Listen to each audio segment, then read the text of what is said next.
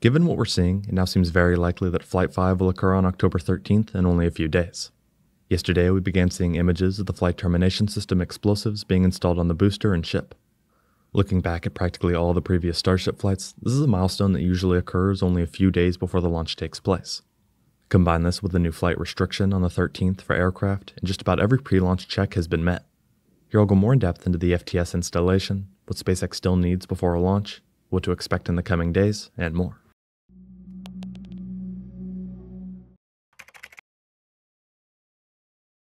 A few days ago on the 7th, SpaceX tweeted that they are preparing to launch Starship on October 13th. This was initially somewhat of a surprise given previous comments from the FAA and an estimate of late November. However, in only the last couple of days, there have been multiple developments that suggest a launch in a few days is very likely. Yesterday on the 9th, for example, reports along with images came out of the Flight Termination System, or FTS, being installed on the ship and booster. Being that this system is actually just explosives used to terminate the vehicle, you don't install them early and leave personnel working near them for days on end. The reason why these explosives are added is to protect range and flight personnel along with surrounding area populations. Essentially, if a missile or space launch vehicle flies on a range in the United States, it must have a flight or thrust termination system. In the case that things go wrong during flight and the vehicle loses control, for example, the termination system will be activated, exploding the launch vehicle in the air. We've seen it used a few times on the initial Starship launch attempts. Regarding the date, looking at some of the past launches, we can see a pattern of installation and then launch.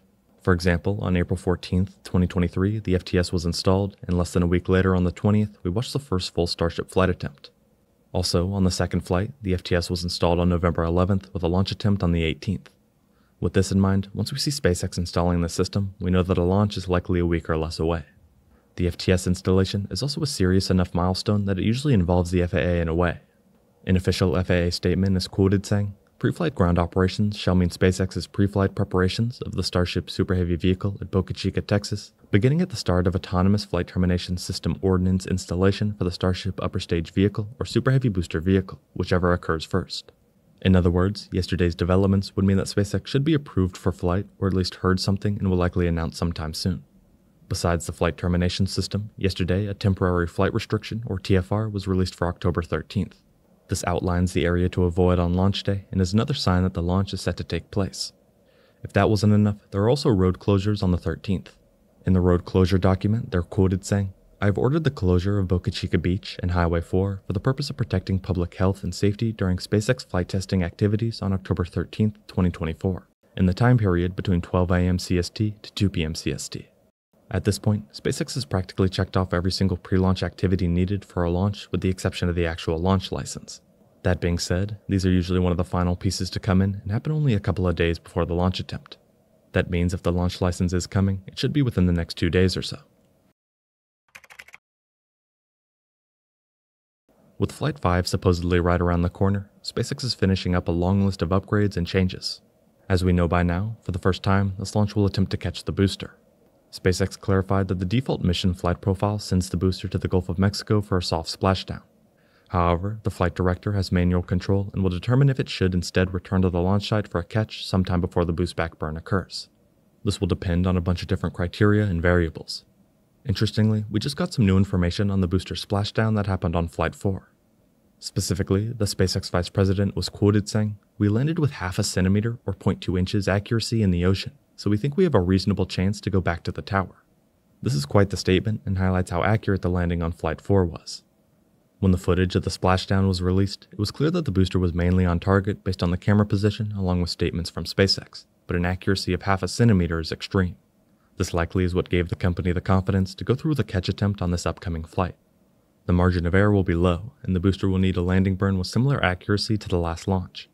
In a statement from SpaceX, they said, "Thousands of distinct vehicle and pad criteria must be met prior to a return and catch attempt of the Super Heavy booster, which will require healthy systems on the booster and tower and a manual command from the mission's flight director. If this command is not sent prior to the completion of the boost back burn, or if automated health checks show unacceptable conditions with Super Heavy or the tower, the booster will default to a trajectory that takes it to a landing burn and soft splashdown in the Gulf of Mexico," they said. Besides the booster catch, SpaceX has been working on quite a few upgrades to both the booster and the ship. Flight 4 was impressive, but definitely had some room for improvement. During ship re-entry, we watched as the heat and plasma ate away at the forward flap, continually stripping away heat shielding and metal. By the end, a good chunk had been destroyed, yet the flap still managed to work and help flip the ship prior to splashdown. Since that flight, the heat shield has been a main focus. In a recent statement, the company said, one of the key upgrades on Starship ahead of flight was a complete rework of its heat shield, with SpaceX technicians spending more than 12,000 hours replacing the entire thermal protection system with newer generation tiles, a backup ablative layer, and additional protections between the flap structures. We actually saw a lot of this work begin soon after Flight 4. After that attempt, Musk was quoted saying, "It's pretty incredible that the rocket made it all the way to the ocean despite the front right flap getting cooked very hard. But for the next flight, we want to not have the tiles fly off and have a skeleton flap. So the new tiles, like I said, about twice as strong or hopefully half as likely to crack or come off."